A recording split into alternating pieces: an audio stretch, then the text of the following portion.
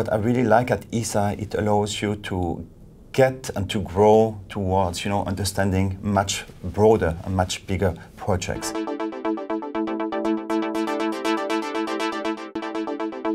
You discuss with the science community and say, oh, it would be great to have a satellite doing something else, something extra. And then it comes to the preparation phase of the next satellite, and to have this jump between the complete life cycle of a satellite is something extremely interesting. I'm Swiss, and I got my first degree at École Polytechnique Fédérale de Lausanne, EPFL, in electrical engineering. Then I had the opportunity to do a PhD at MIT in the US, and I started first with a master and then a PhD in electrical engineering and computer science.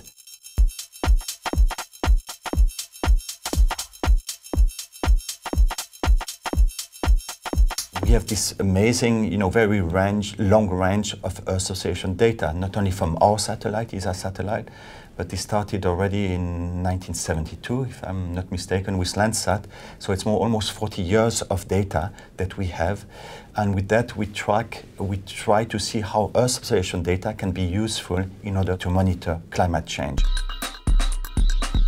China is a huge potential and extremely talented people, and we are looking to promote, to develop how Earth observation data can be used over China, together with European scientists. So we have different projects.